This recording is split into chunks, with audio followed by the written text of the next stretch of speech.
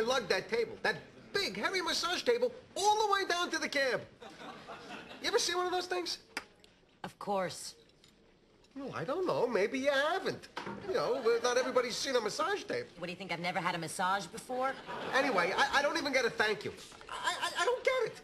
George, frankly, I'm getting a little tired of hearing about her. I want to know what I did to this woman. Well, what, do you got a little thing for her?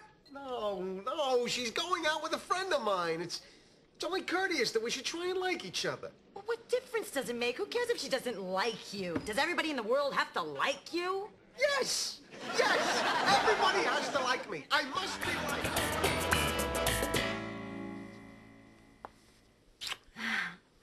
You know what?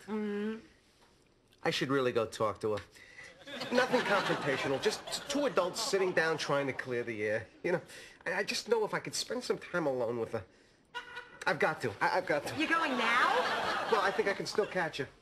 All right, George. I have had just about enough of this. What? What are you talking about? I am talking about you and Jody. You're completely obsessed with her. I know.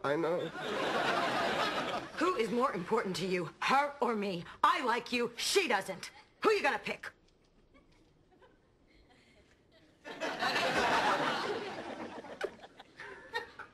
I'm sorry, Karen. I know I care for you, but I just can't stand when someone doesn't like me. Well, now I hate you. That I'm used to.